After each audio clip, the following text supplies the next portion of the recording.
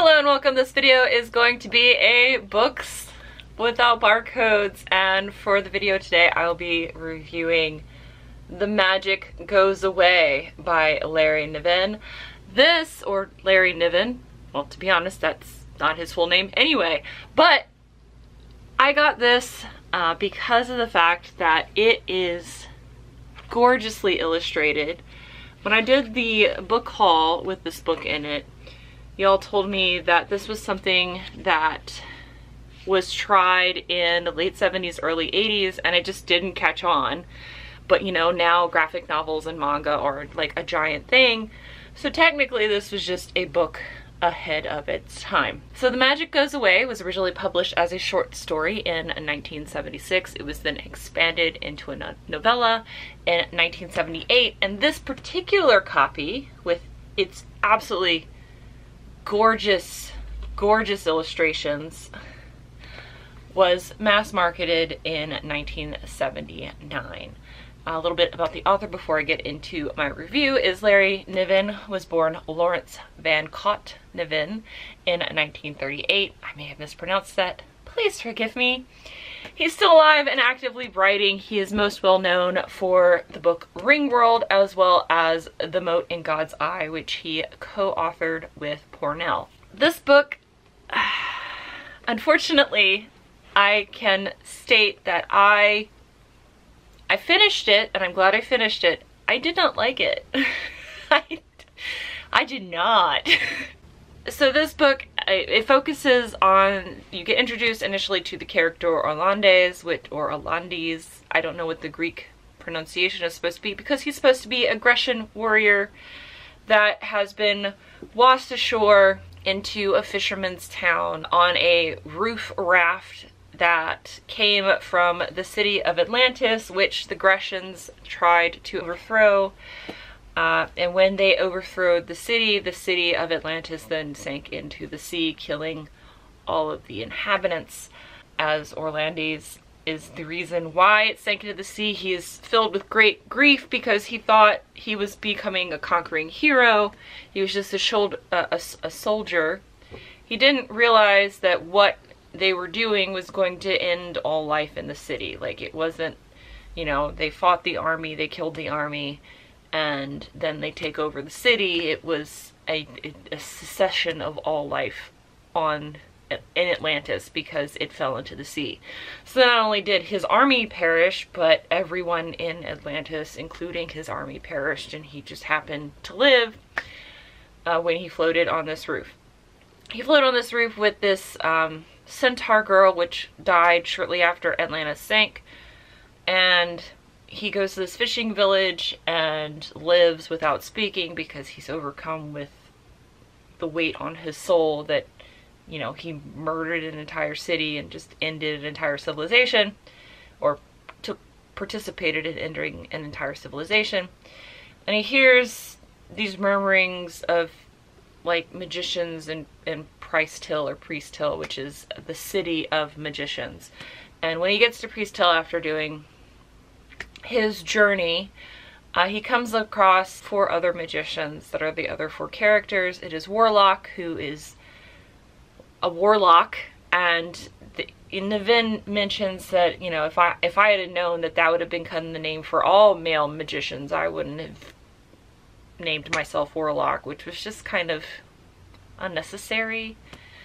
And also, like, it was a little fourth wall. There were several instances in this book where that was just like, it just broke me instantly out of the story. I'll get into that a little later. There's Clubfoot, who has a clubfoot, the most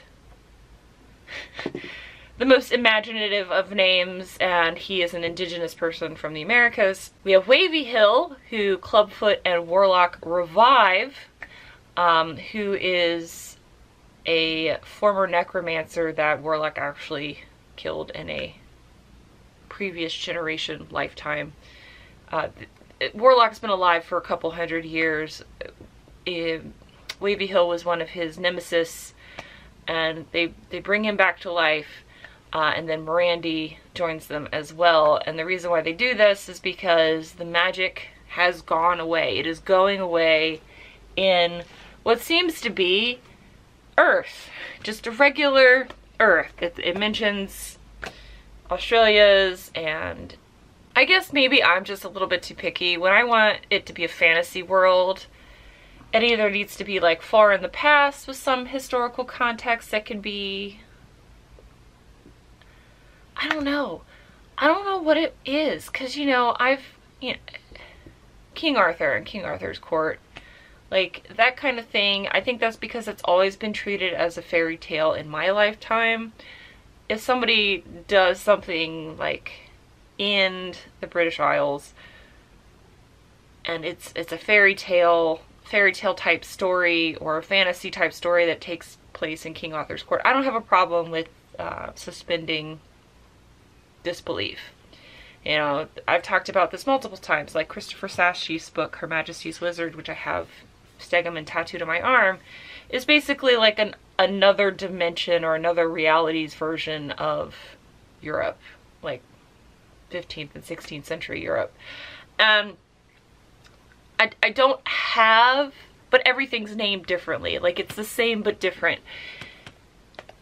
I don't know what it is about how Niven incorporated Earth into this book that just took me out of the story every time he mentioned it. Like I could start suspending disbelief and just think this is like a fantasy world, and then he would mention the Americas, or then he would mention like Australia, and it just immediately went like eh.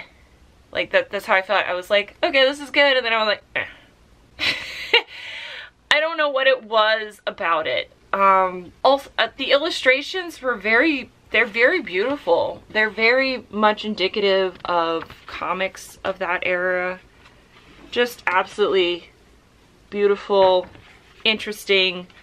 But what I didn't like about it is that, I guess it's because I'm so used to reading graphic novels and manga, is that it would describe like the person that it was introducing or the place or the scene, and then the picture of that exact thing would be right next to it. So it's like the picture I just built in my head of what the scene was then immediately erased by the illustration next to it. It was immediately supplanted, which also kept taking me out of the world, because I am blessed in being one of those people that can see when I'm reading an entire movie going as I'm reading.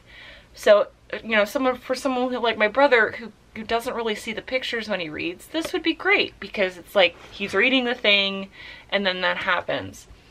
So if they were trying to like engage those type of readers to this type of book, awesome. And if you were one of those people who like reading and wanted to experience that, I feel like a lot of those people turn to graphic novels and manga. This type of book would be great for you. But for me, as someone who can fully flesh everything out, seeing a picture of something next to this just supplants that immediately, and it just kind of ruins the experience for me. So I found the illustrations more as a distraction and not an addition to the story.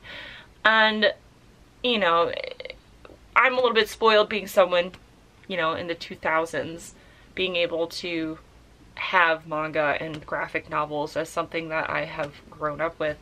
But it's not like they didn't have something similar. So like if you have children's books are the same way of like graphic novels and manga, in a sense, where there is a picture but there's not really a descriptor. It's like the boy plays with the girl, and then you see a boy and a girl like playing, doing something. So like it's not descriptive enough to be distracting when you have an illustration.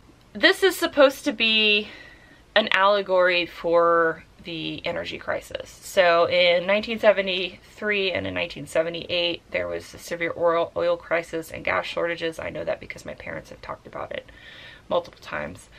And this is the premise of this book is the magic goes away. So in most fantasy realms, which I grant is quite novel and different than most fantasy realms, where like the world is full of magic and there are people that are just blessed with the ability to tap into magic and have innate magical powers, and they do the magic and whatever. In this world, the magic is finite. So whenever a magician or a sorceress or sorcerer or warlock or whatever you want to call them does magic, it uses up the mana in the world. It uses up that resource, and that is the issue. It's like after 1,000 years of magic use in this world, it's run out. It's running out. It's run out. And they are trying to figure out a way to bring magic back to the world.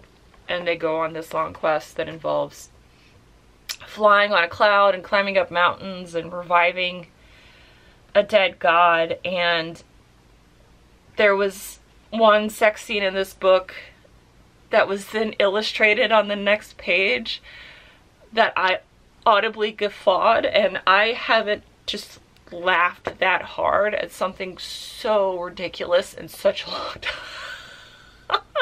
If y'all have ever seen, what is that movie? Don't keep baby in the corner. What is that movie? I'm not gonna remember what. I'm not gonna be able to remember what the movie's name is. I'll just put it over here. But there's that scene when Patrick Swayze is lifting baby up in the thing, and that was like the illustrated sex scene, and it was just ridiculous. I'm like blushing and also laughing at the same time because it was just random and weird. And so let's go back to the dead god, that they're trying to revive this dead god. And that's another thing that I had issue with in this. Like, Niven made sure to state that Rozkati, which is the god of love and madness that they're trying to resurrect, which is the god of love and madness for the frost giants, which are in this world. And he made it such a strong point to state that this god was intersex, that they were both aspects of male and female. And then after introducing this god, spent the rest of the bloody book referring to Rozkati as he, him. Like, you literally spent this chunk of pages talking about how this god was had aspects of both male and female, was completely intersect, had both parts. And then even later on in the book, when they finally find the god, like, also made a statement that the god had both parts. But then to just automatically default to he, him, his. Why make such a big deal about the god being intersex and then completely dissolve that later on? I'm sure that might have just been, it's a being of power, so Niven automatically just went to male. But it just also, as someone who is a modern reader, took me out of the story. It just annoyed me. It wasn't like, even if Niven just like put he, him, or then her, like just randomly throughout, just like interchange the pronouns as Niven went through the story, I would have been totally fine. Sometimes it was he, him, his, sometimes it was she, her, hers. But no, after he made such a big point to talk about how intersex this god was, just he, him, his. And it was just like, even when they were describing the god's vagina, and every illustration depicted boobies of this god. Nope. Just, that was just like, there's just so many issues about that. It's, you know, a book from this, it's a novella from the 70s that they illustrated. It's a little fantasy book.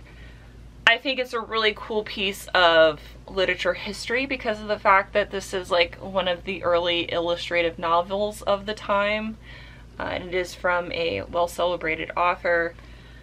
It does deal with a really cool premise, you know, with being an allegory for the energy crisis time, especially considering that Niven is the great-grandson of Doheny, who is an oil tycoon that was also implicated in the Teapot Dome scandal, and he was one of the first people to drill and successfully well in the Los Angeles oil field, which Niven is from California. So like a little bit of irony there that someone who was the grandson of a giant oil tycoon in California was trying to make a fantasy allegory of an energy crisis from the oil crises that were stemming in that time. I found that part neat, but that isn't something that you would know unless you like did more looking into it. I mean, I could understand that there was an energy crisis and that it being novel in of itself, the fact that its mana is finite, which is not normally something that fantasy worlds deal with because, you know, it's magic. Magic is supposed to be magic. So I thought that was kind of cool. I'm glad I got to read it. I am glad that I found this.